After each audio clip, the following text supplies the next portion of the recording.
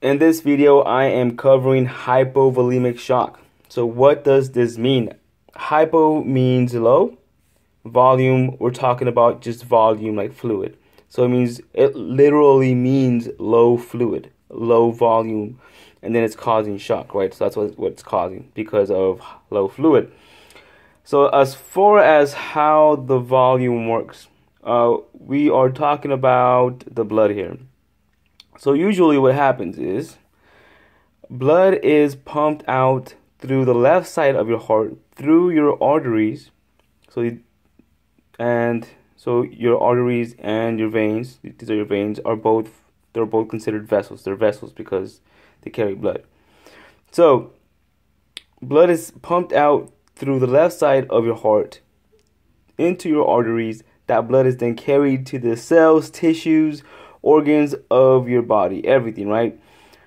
That blood is going to drop off the O2, and it's going to then pick up CO2 and carry that CO2 to the right side of your heart.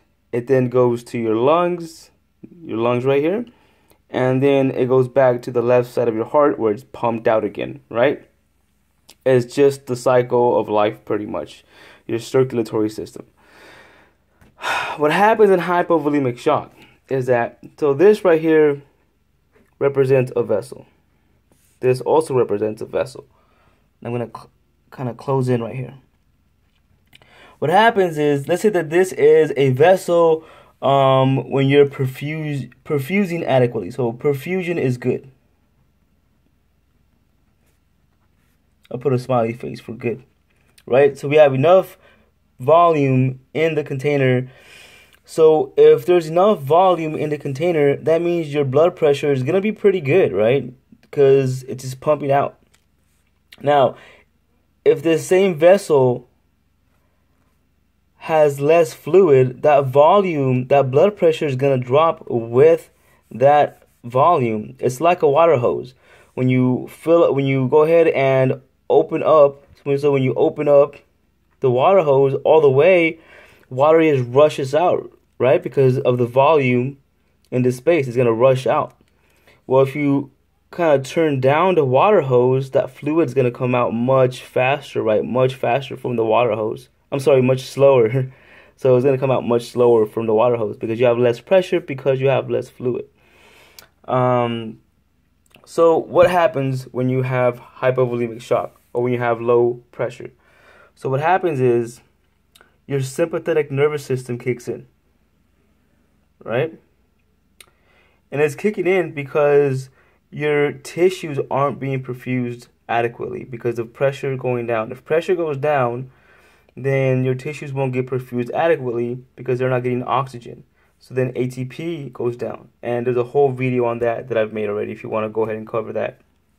Well, your body, it has mechanisms to protect you against this, at least for a little bit until it gets corrected. So if your blood pressure goes down, your sympathetic nervous system is going to kick in, and it's going to constrict your vessels. So if it constricts your vessels and it brings it, let's say now your vessel is about this big around, or the circumference goes down, right? That pressure is going to go back up. So by your vessels constricting, it's just constricting to maintain that blood pressure. It's still going to go down. It's still going to be pretty low, but it's trying to maintain it. Also, your heart rate is going to increase. So your sympathetic nervous system increases your heart rate, and it constricts your vessels. And the whole point of this right here is to make this happen, to kind of maintain your blood pressure somewhat okay. No, it's trying to bring it up, but you're still going to have a low blood pressure. So what can cause hypovolemic shock? Let's go over that. Blood loss, obviously, right? Hemorrhage. So hemorrhage is a fancy word for saying that you're bleeding. Fluid loss also. You could have internal bleeding, GI bleeding, right? Or for significant trauma, you could have bleeding from trauma inside the body in the abdominal area.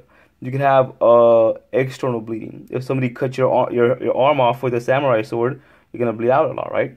You can also be vomiting out, throwing up blood, which could be related to your GI bleeding. So these are the ways you can become go into hypovolemic shock via the blood loss. Also, just regular fluid loss if you're throwing up too much, excessive diarrhea, if you're sweating a lot, and you're stranded in the Mojave Desert, you can go into hypovolemic shock. Also, burns. If you ever notice when you get a burn and it kind of blisters up and there's fluid in the bottom of that, imagine having that covering or over 1/4 of your body. That could potentially make you go into hypovolemic shock because you're losing a lot of blood. It's being taken out of your system, your blood. So, how's your patient going to look? Well, your patient is going to have a low BP, so low blood pressure, right? Because of the fluid loss in general. Also, your patient may have increased heart rate because of the blood loss, right? Trying to bring that blood pressure up. So they might have an increased heart rate. Also, the skin is going to be cool and clammy.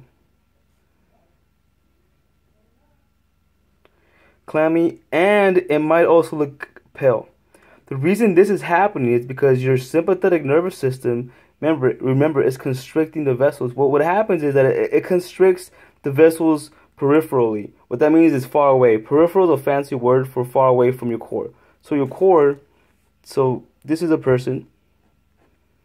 The core is right here. Pretty much wherever more right here, I'm sorry. Your brain, your heart's right here, and your lungs. So your body is telling itself, what do I need right now to stay alive? I need my brain. I need my heart. And I need my lungs. So it's going to constrict the vessels on your extremities, right? On the outside. And it's going to open up the vessels near your brain, head, and lungs to perfuse your vital organs. So as a result, you're going to have cool and clammy and diaphoretic skin. It's going to be pale maybe because all that blood's being taken away from your non-vital organs. Your skin is not vital right now to keep you alive right now. Your bones aren't vital either. So because all that blood's being taken away from your non-vital organs to be taken to your vital organs, you're going to have cool, clammy, and diaphoretic skin and pale skin also.